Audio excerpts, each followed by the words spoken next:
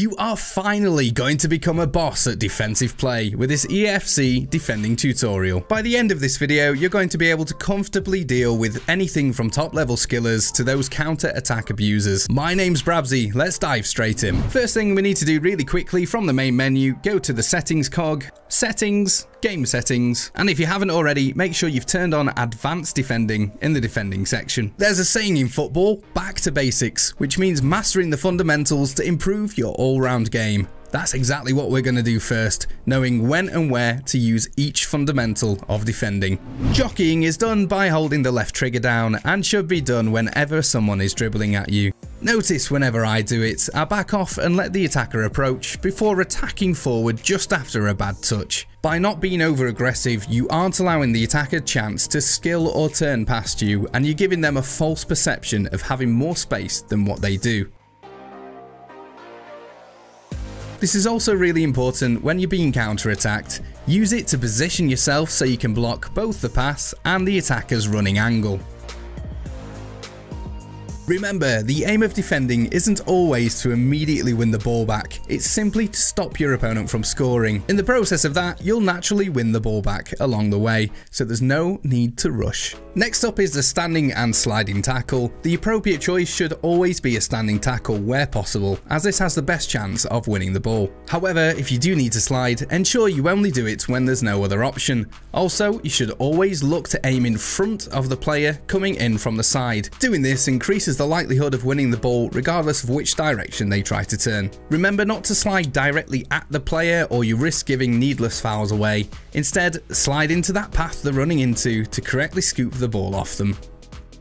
Finally, a new feature, which is the shield out. This is done by pressing the X button on PS or the A button on Xbox. You should look to use this feature whenever you're controlling a strong player such as a defender or a defensive midfielder. This will get their body in between your opponent and the ball and dispossess them. It's really hard to give fouls away using this feature, which makes it really effective around the penalty area. If you're controlling a centre back and you're inside your own penalty area, I'd recommend using this feature to avoid the risk of giving a penalty away.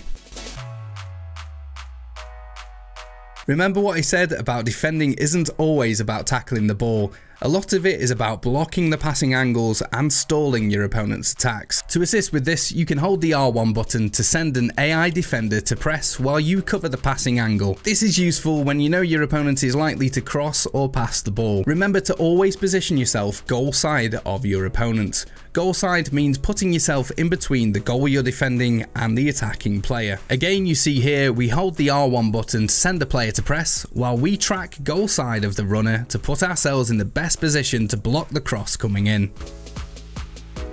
The alternate way of doing this is double tapping the R1 button while holding it, which will send two players to mark the passing runs while you go and press the ball holder. This is particularly effective if there's more than one run to cover or if you're finding player switching difficult. You can simply press the ball holder while telling your opponents to mark the options in the box. A good way of remembering this is 1 for one player to press or 2 for 2 players to mark. Great stuff, we're going into advanced defending now to put all of this into practice. At the end, I'll let you know a little tip that all the top players hate facing when you're defending. When your opponent is countering you, the first thing to do is block off their passing options. Don't be afraid to switch to a player further back to continue to monitor that passing run. You see here, now that's been done, the next option is to squeeze off those central options, forcing the player out wide. Continually using the R1 button to squeeze off those options, we've now won the ball back without needing to make a tackle. If you press the ball holder without blocking the passing runs, you can risk leaving gaps in behind.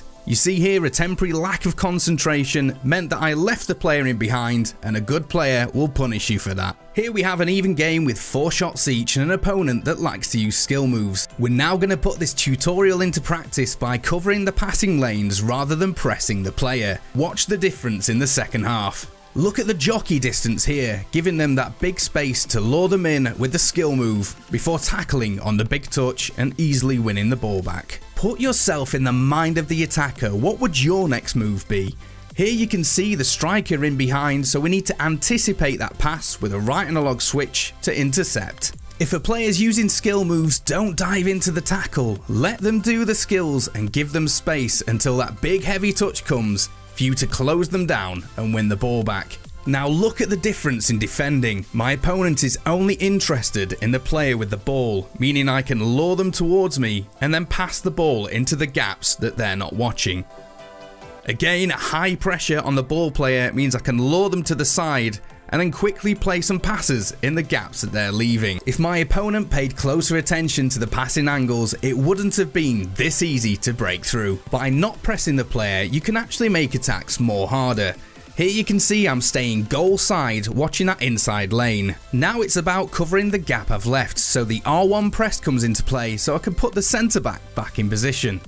Sure enough, when that pass comes across, the centre back's back in position so I can hold the X button to muscle them off the ball without a penalty. Hopefully you're now understanding the importance of that jockey distance. We've not overcommitted to pressing, which means we're in the perfect position for that last ditch slide tackle from the side. Again, jockeying backwards here meant we could let them dribble into our path and use the X button to outmuscle them.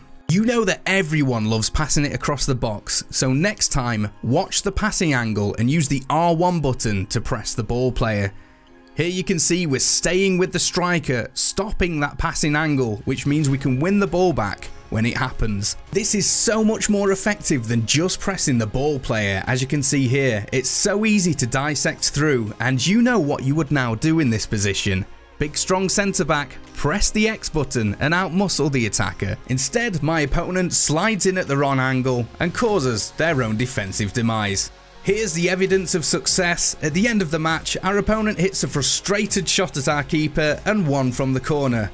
Those two extra time shots were the only ones they had in the entire second half, showing just how effective this defensive style is. Over the next coming games, try to consciously put yourself into the attacker's shoes and try and think where they're going to move the ball to and block all of those channels and passing lanes. After some practice, this will become instinctive and you'll notice yourself start to creep up those divisions and get even better at the game. Finally, I said I'd give you a tip that all the top level players hate facing. There's a common myth that the best way of defending in this game is by super pressing an opponent. All the best players know how to deal with a high press, and it actually means you're going to open up gaps in your team, which is exactly what they want. If you've noticed what I've been trying to hammer in throughout this video, it's being patient, blocking those passing lanes and giving them space to do whatever silly skill move they want to do. By not committing to tackles until you're certain you know you're going to get the ball, you're going to frustrate your opponent, give them less opportunity to break you down,